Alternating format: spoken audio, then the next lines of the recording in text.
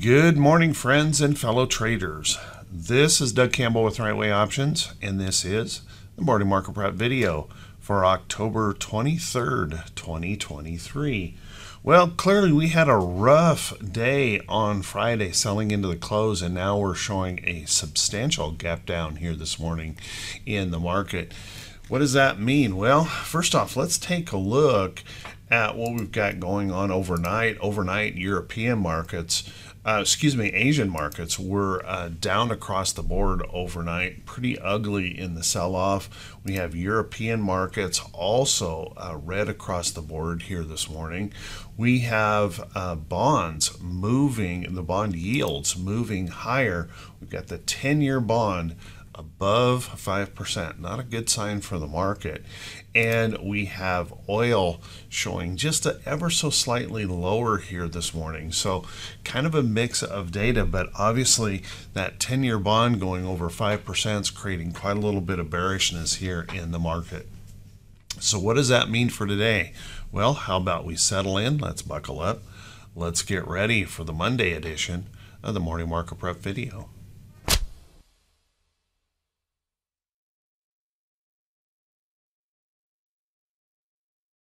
Good morning once again, everyone, and thank you so much for being here. I do very much appreciate it.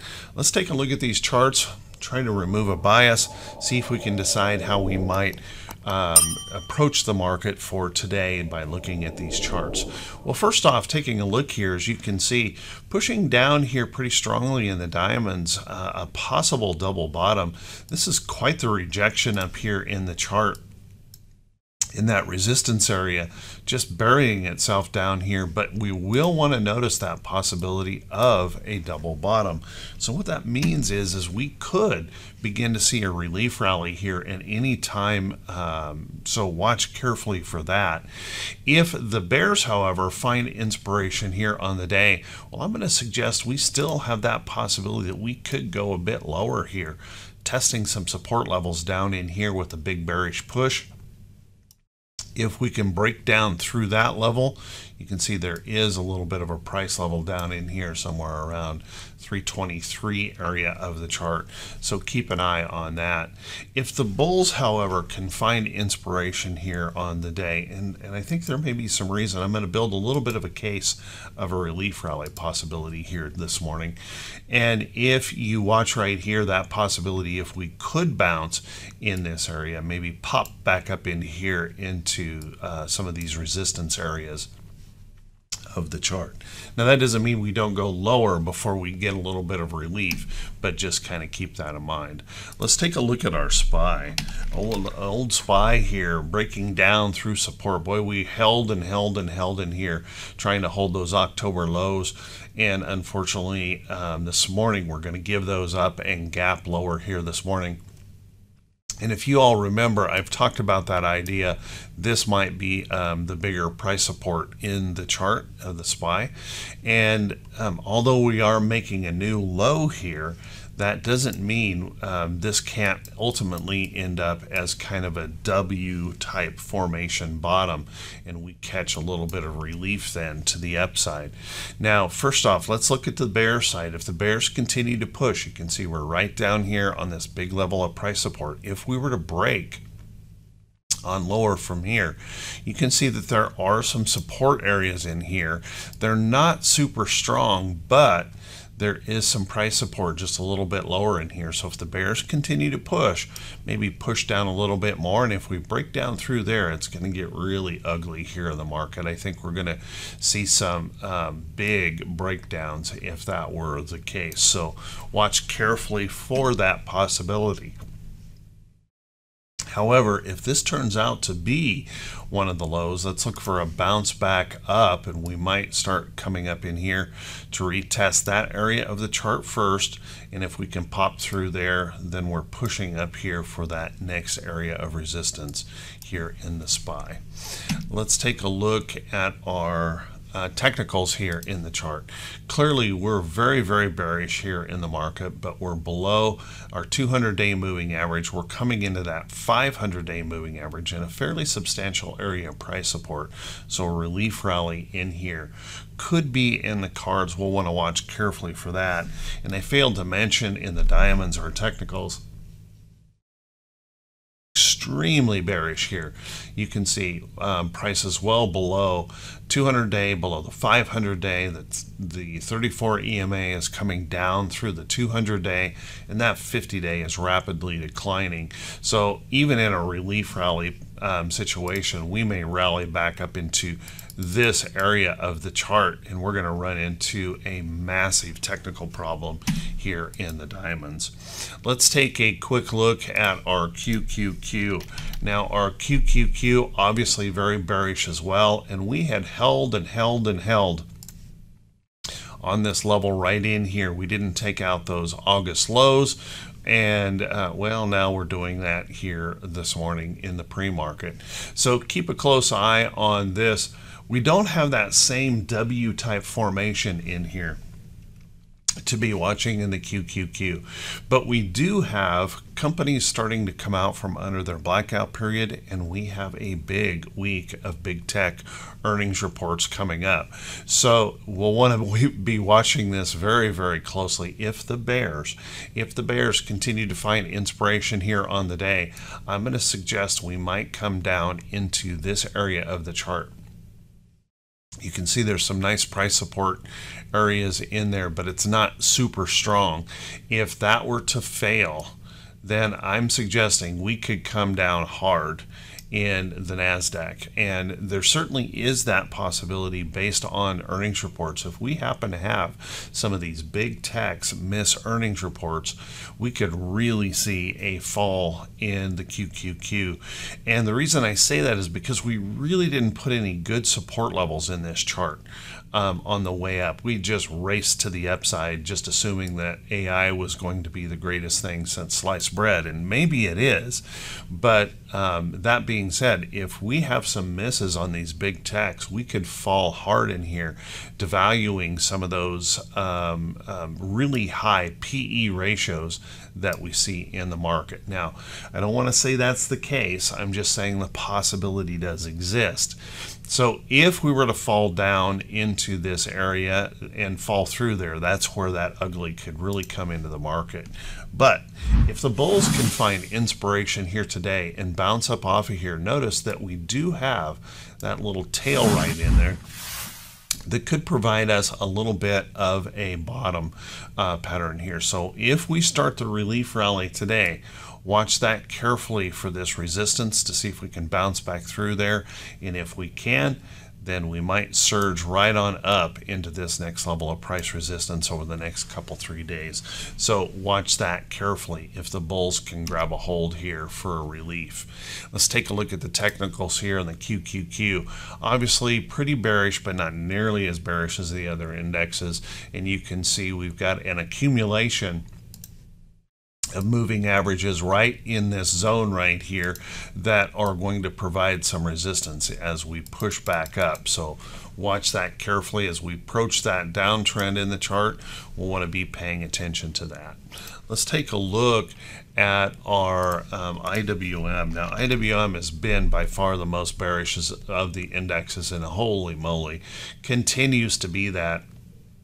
On Friday, falling right through these price support levels, and we're moving even lower here this morning. So I had placed a support level maybe down in here on the chart, and if we continue to see those bears push, I think that is a possibility that we might gain a little support in that area of the chart. If we bounce in this area, that does worry me a little bit.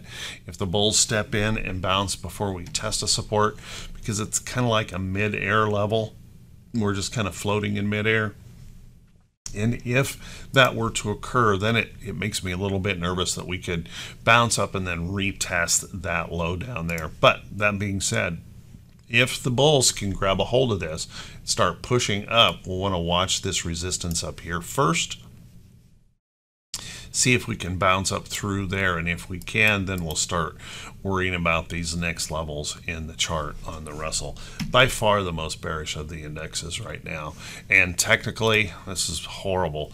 50's down through the 200, what they call the death cross. Everything in here is ugly, but it's so ugly it might be giving us that little bit of hint that a relief rally is coming at any time. Let's take a look at our VIX.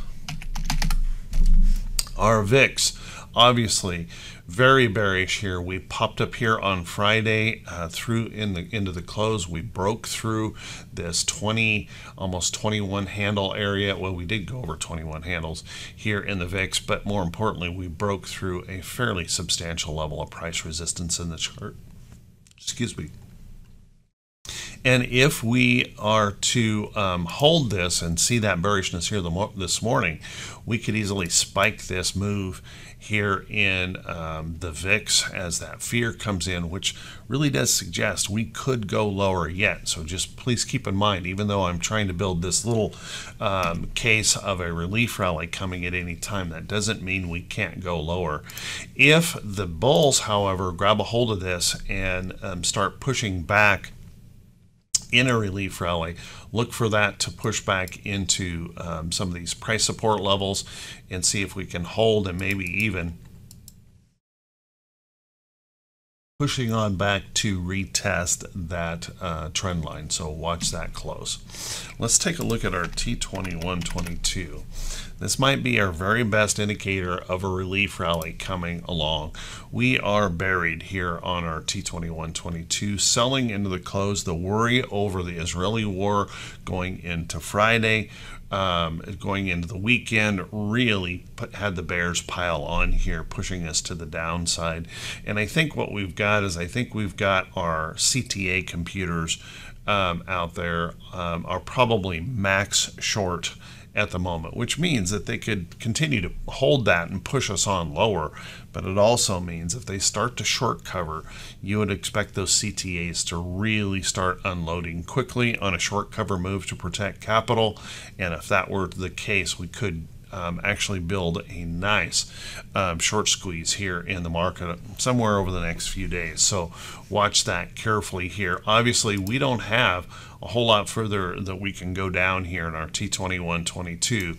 There is always that possibility we could continue to sink with momentum on some bearish news, but please keep in mind we also have a very big opportunity to the upside if they can get triggering that short squeeze up. So watch carefully there. Our T2108, obviously bearish here. Only 18.5% of the stocks holding above their 40-day moving average. But if there is some good news here, you'll notice if I draw this line across here, we didn't make a new low in T2108, which is kind of remarkable considering the pressure that we saw here. But we're still holding onto that price support and that possibility that this could be kind of that W formation here in the chart, that we might catch that little bit of relief to the upside. So watch that carefully. Please remember, as we rally, we're going to be rallying into significant resistance levels in this chart. So don't get the idea that we're just going to zoom all the way back to new highs in the market. We've got to start breaking some of these resistance levels above. Then if we take a look at our T2107, T2107 did make new lows. We're extremely bearish, and we see that in the IWM chart on the small caps anyway, that we are very, very bearish. And you can see here big resistance level back to the upside. If we can get moving to the upside, we're going to have to break through that area here in the chart. And if those bears are going to continue pushing to the downside, you know, I know everyone's hoping that there's no way we can go lower, but you can see in this chart there's obviously lower levels that we could go to in T2107 if the bears keep pounding on the market. and those bond yields keep moving higher. So watch that closely. Under 30%, 28.5% of our stocks holding above their 200-day. Very bearish situation. And by the way, the downtrend does continue to exist here. If we take a look at our T2101, our absolute market breadth. Now, one of the things we saw on the selling the last couple of days here in the market, notice that the market breadth increased, but it didn't increase dramatically. Maybe just a little bit of a clue that the sellers are starting to wear out here. So we'll want to watch that carefully. What we want to see is if we get some kind of relief rally to the upside, we want to see that breadth expand. We want to see energy come into the market to the upside. So we'll want to be watching carefully for that. If this continues to extend on the bearish wave, that's going to be a bit of a problem for us, because we really could pound this market lower if that were the case, and true panic come into the market. So keep a close eye on T2101. Let's take a look at our economic calendar for today. And our economic calendar, well, it's not the biggest one that we've seen for some time. And as a matter of fact, it's just pretty dead. You can see we've got Chicago National Activity Report here. Not likely to move the market, but one to pay attention to here in the morning. And you can see we've got a 3-month and a 6-month bond auction here. So pretty light day on the economic calendar for today. As you'll notice, as we progress through the week, we're going to have PMI composite here. We've got new home sales and petroleum status, but then as we run into the end of the week, it's going to get a little bit funky on us with some bigger reports. We've got durable goods orders, GDP, international trading goods, jobless claims, of course, pretty big numbers. And then on Friday, that personal incomes and outlays. That's that personal PCE number that the Fed likes so much. So watch that closely as we come into the end of the week. But for today, pretty light day, and that may give us that opportunity, if we can find something for the bulls to grab a hold of, might provide us that little opening for a bit of relief. Let's take a look at our earnings calendar for today. And our earnings calendar, well, we've got a few items on here on the list, but not a whole lot of notables, just simply because we're really going to be waiting for the big tech reports starting tomorrow. So let me run through these really quickly. AGYS will be reporting today. Obviously very bearish. This could be an important report to see whether we're going to hold this support in here and maybe bounce up and try to attack that downtrend. ARE, very much the same case. It'll be reporting today.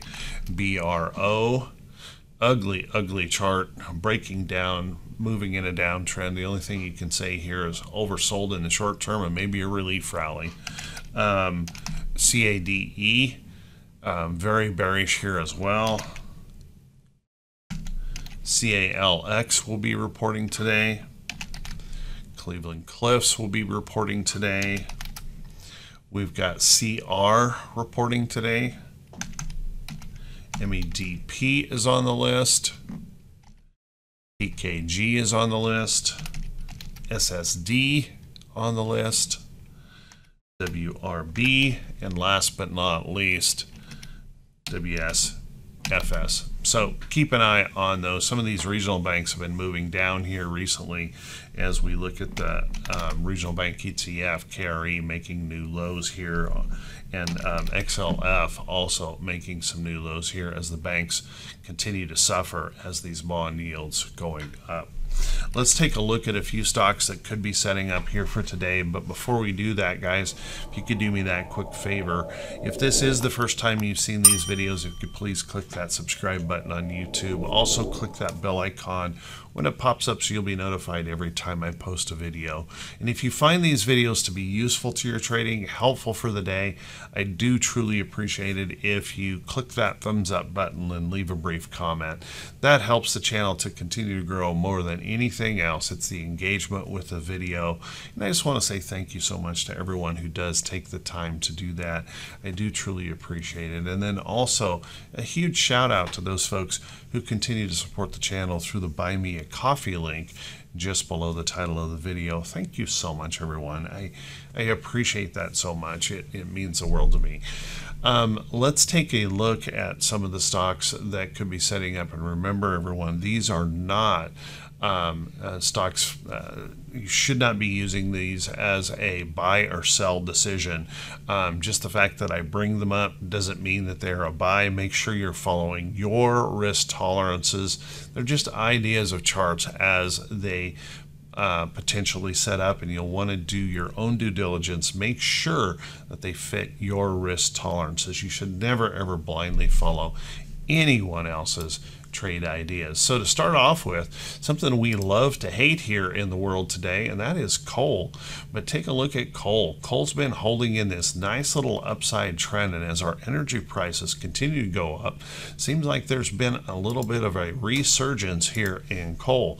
So keep an eye on BTU trying to hold this trend, possibly catch a little support. I was hoping it would catch up here. You can see I placed a price alert, and just that bearishness on Friday pushing us down.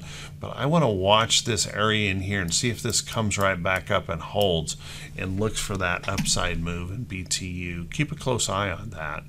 As you guys know, I had watched this CRM. I was hoping this would also hold that little higher low.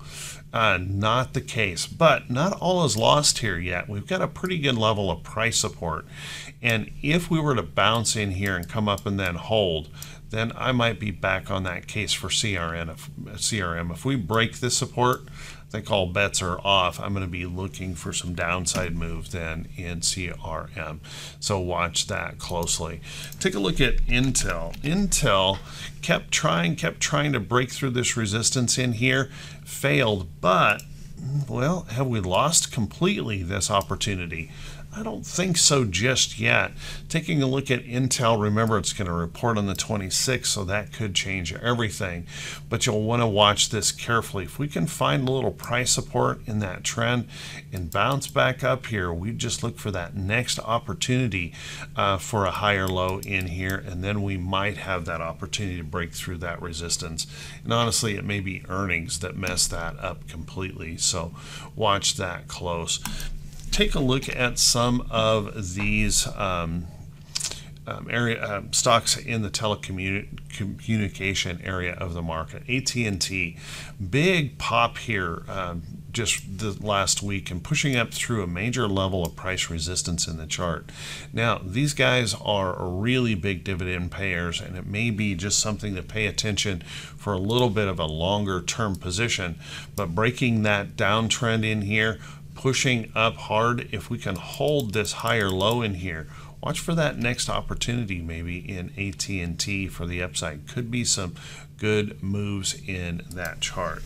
You know, AMD has been a chart that well, kind of disappointed me. I thought maybe, I didn't trade it, but it disappointed me because I thought after breaking this downtrend channel that it might hold in here in this higher low, or create that little higher low in this little uptrend that had been started here, but not the case. Now, with the big tech earnings reports coming up, that certainly could change this attitude here pretty quickly. So keep an eye on this. If this were to make a higher low in here, then we're recovering, and I would look for a little bit of upside in the chart. It's also possible that we topped out in AMD here some time ago, breaking down through this support, that we rally back a little bit, find that resistance, and continue on lower. So this one could go either way. I just think sometimes the big tech earnings report can really add pressure to places in the market that you wouldn't expect, and AMD is one of those that may be in that possibility for that upside move. Boy, I would be remiss if I didn't mention anything in energy. If we take a look at XLE, whoops, gonna type the right symbol, XLE pulling back here the last couple of days, but we're coming into some price support. You'll want to note that we broke out of that downtrend, and this might be right where we can hold that price support here in the chart. watch that carefully if we can find some buyers in here to push that up off of that area. You can see we've got a bit of an inverted head and shoulders pattern that could be forming here on energy. So clicking over here, there are just lots and lots of stocks that have pushed up into resistance, pulling back here in Conoco, but may still have that upside opportunity. We've got Schlumberger. Again, there's that downtrend break. We're trying to hold that support area, and you can see that inverted head and shoulders pattern possibility in that chart. So there's a lot of these charts out there starting to look interesting. We just also got news of Hess is being taken over. So you'll want to be keeping an eye on some of these stocks. Sometimes acquisitions can provide a little bit of energy to a sector of the market, and so watch that carefully. So with that, everyone, I'm running this video a little bit long. I want to wish you all a fantastic day. I don't want to suggest that there is a relief rally coming, but I think there's hints out there. So watch that carefully if that starts. I know looking at the market when we're gapping down like this in the morning, you just feel like all bearish and ugly on Monday morning. But it's also one of those times that we want to start watching for that possibility of a relief back to the upside. So keep a close eye on that. I want to wish you all the very, very best in your trading today. Thank you so much for listening. Have an awesome one, and I'll see you right back here bright and early Tuesday morning. Wish you all the very best.